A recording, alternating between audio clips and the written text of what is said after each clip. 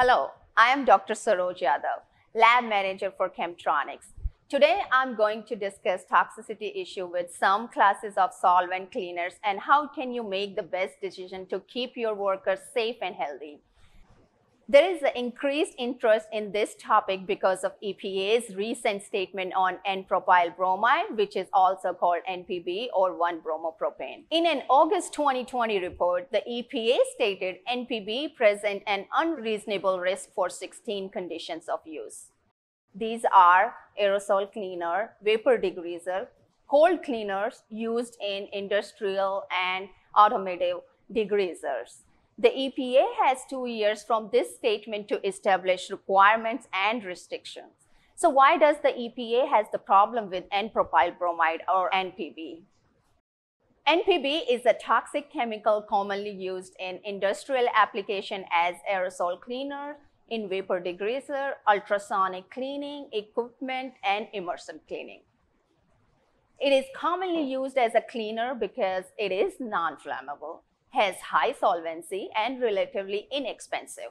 Along with a few other solvents commonly used in industrial settings like trichloroethylene, known as TCE, and perchloroethylene, known as PERC, NPB has been shown through a number of studies to cause negative health effects when exposure is too high. Those negative health effects can include impairment or loss of cognitive function, temporary or even permanent memory loss, negative reproductive effects, and even cancer. One easy way to spot a potential problem like this in your facility is to review the label or safety data sheet known as SDS.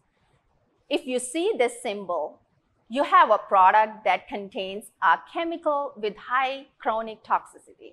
That means it can cause health problem over time. If you see this symbol, look closely at the ingredients, warning, and recommendations. How do you know the safe exposure limit of a particular industrial solvent? The personal hazard associated with a solvent is often defined using threshold limit value, known as TLV, which is recommended average exposure in an 8-hour day, 40-hour work week. The lower the TLV of a particular substance, the less a worker can be exposed to without harmful effect.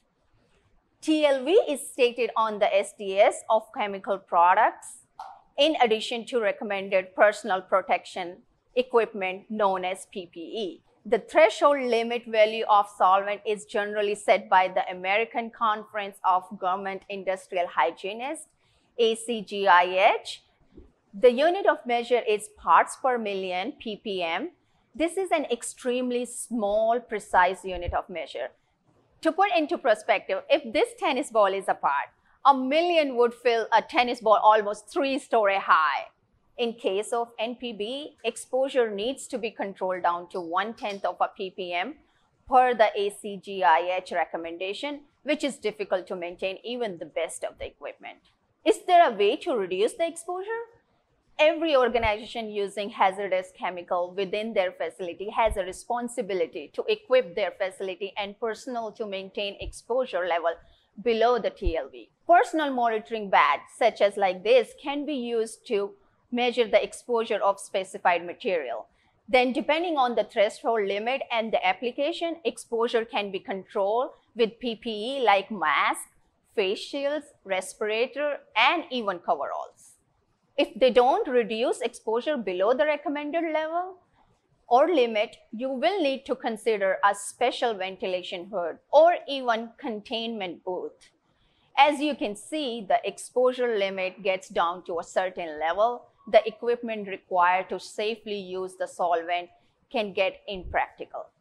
At this point, your best option is to consider a safer alternative. For example, Tri-V high-performance cleaning solvent from Chemtronics. To summarize, N-propyl bromide has been shown to cause a large number of health problems.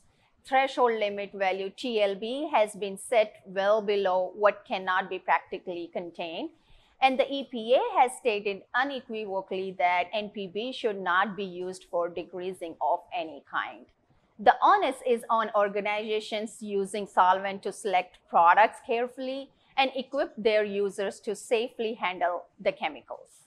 The lack of such knowledge and control can lead to employee ill health, downtime, and potential liability, no matter what the legal standing of a particular chemical. Contact Chemtronics for help identifying the products of concern, and then we can guide you through selecting and qualifying ideal replacements of safer solvents.